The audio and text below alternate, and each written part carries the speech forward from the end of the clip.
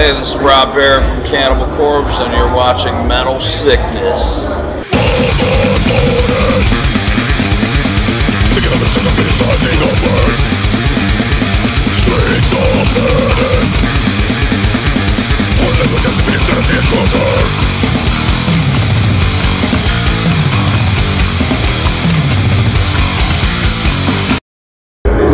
There's a lot of good reviews, and sales have gone really well, especially coming out of the gate. The first week of sales was almost 10,000 in the States, and that landed us a spot on top 200 Billboard, number 38.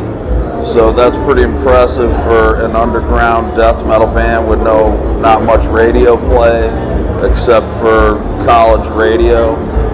We're not like a heavy rotation Billboard radio band, so good feedback. Yeah, definitely good. And everybody really likes the album compared to our previous ones, so we all obviously think it's our best one. Every band always says that, but we truly feel like that. We put a lot of effort into this one, and we have some strong songs. We're playing half of the album on our headlining tour, so that's how confident we are in the new material.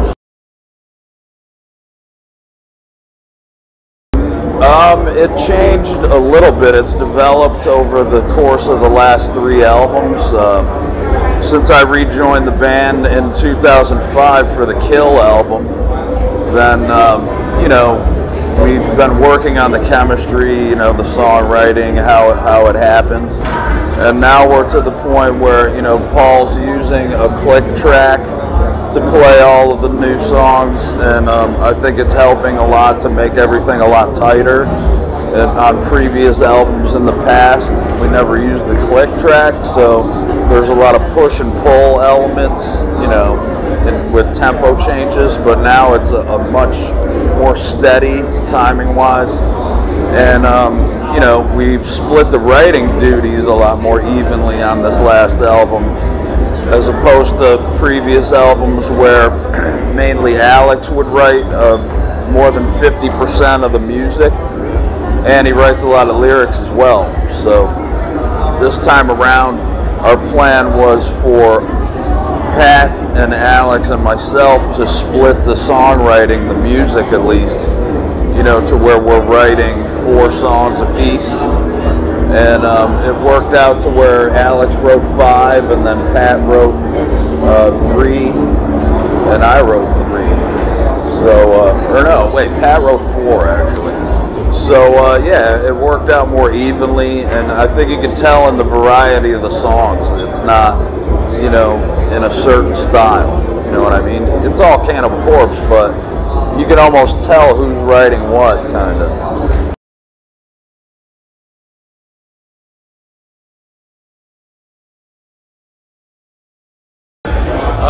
In my opinion, I think it's more of like a combination of Kill and Evisceration Plague, the 2 albums before Torture. Yeah. But, George sounds like George, so maybe he sounded a little more in the vocals like Bloodthirst, like you were saying. So I could live with that. There are a lot of elements of the older style, which I always try to incorporate in my writing. I always try and listen to the first 3 albums and gravitate to that style and try and get it into the new stuff with a more the more modern Cannibal sound. Combining those, it's cool, because a lot of the old fans that don't particularly like the newer era stuff, they might dig that combination as well. Oh, okay. So it's always good to keep your original fans satisfied as well as progressing. So. Of course.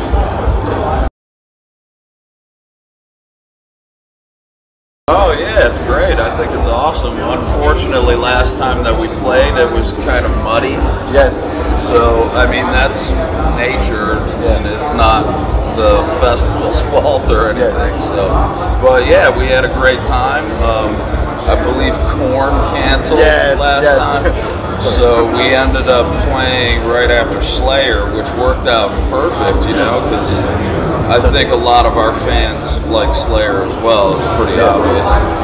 So that worked out perfect. You know, all they had to do was turn around and walk to our stage after Slayer was done. So it was awesome. It was great.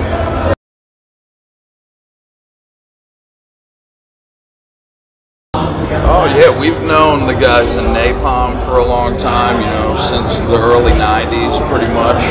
And Cannibal did a tour in the States with them once a long time ago, I think early 2000s maybe. Yeah. And you know, Brutal Truth, we've toured with them in the States. Known Danny for a long time. He's a legend of death metal. And yeah, the other guys, what were the other bands that? Obituary. Jeez, they live right near us. Yeah, exactly. So yeah, I hang out with Donald on a steady basis when I'm at home in Tampa. So these are just, hey, what's up, man? You know, saying hi to each other like it's a normal day. You know, it's cool. I'd like to check out Integrity if I can. You know, I like a lot of the older hardcore stuff, so I'm interested in checking them out. And I haven't really gotten to take a good look at the whole schedule. Okay. But you know, as soon as I look at it, I'll figure out who I can check out. I just heard that GBH is playing and Integrity, so those are two that I'd like to check out. Well, that's you know, there's two sides, two answers to that. You know, we I think for the most part we'd rather play a normal size venue, you know, where it's more intimate with the crowd. You know, where like the front row of the crowd would probably be right here, how we are. And you know, there is a distant kind of feeling when you play the big festivals, but then again, it's awesome to see like the huge crowd. It's a pretty cool energy level going on. But yeah, we prefer the smaller venues. That's just where we come from. But we'll take what we can get. Yeah, sure, yeah.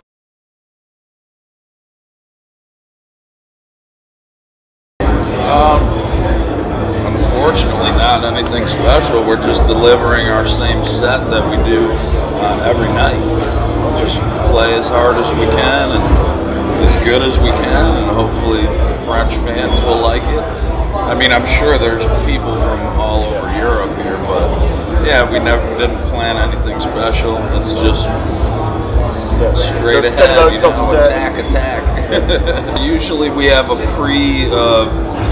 predetermined set list for each tour that we do. The last tour that we did in the States is the same set that we're doing on this tour. And next time that we come around this region, we'll change the set list. We'll switch out at least 5-6 songs. You know, there's like, at this point we have about 130 songs, so it's really hard to narrow that down into 20 songs. And a lot of fans ask for certain songs, and then we'll switch them around. But there are those staples that we kind of have to play at this point, that everybody really wants to hear these songs. So, but we always do make sure that it's not just the same set years, you know. Like we'll mix up the set next tour, next time we're here, and we'll switch some songs out just so it's not the same. But for this specific tour, it's the same set. And depending on if our set time gets, you know, lowered, like I think tonight we only play 60 minutes. We usually play an hour and 20 minutes. So we do 20 songs every night. So we may have to narrow it down to 15, 14 tonight. And but it'll still be a full set. I don't think it'll be where we're not playing enough. So that's how we do it.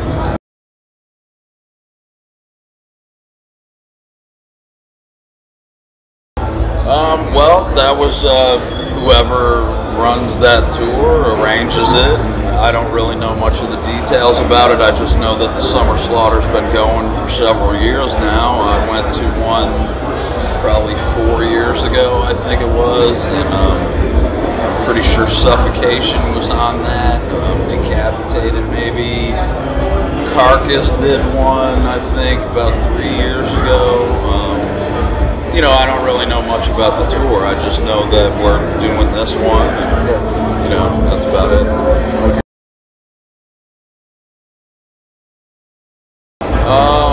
Let me think. I always wanted to do something with Gene Hoagland, the drummer. You know, he's been with many bands. Awesome drummer. That'd be cool to do a project with him someday or something. And Steve DiGiorgio, awesome bass player. He's jammed with Gene a lot, you know, so that would be good chemistry there. I already recorded a couple things with Steve as well, so that'd be fun. Let's see, another guitar player, probably Vinny Labella from Exhorder, that band from Louisiana. I always liked Exhorder a lot. Great underground death metal band, more on leaning towards the thrash side, but a legendary band in my eyes. And Kyle Thomas, the singer for Exhorder, why not? What else? You know, this is just off the top of my head. You know, if you said hardcore band, I would pick a different. Okay, let's do hardcore band. All right, I'd try and get either Lou Collar from Sick of It All to Sing, or Roger Murray from Agnostic Front, or even Scott Vogel from Terror. He's an awesome singer. Let's see, bass player Scully from Sick of It All. You know, I mean, you know, there's so many favorites you could pick from. So, yeah, those fantasy bands are always cool to think about. There's so many different options, but yeah, someday that'd be fun to do something like that.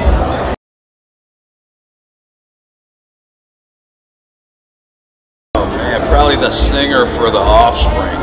Yeah, it's kind of annoying. So, can we ask you why? The OC. Yeah. Good choice.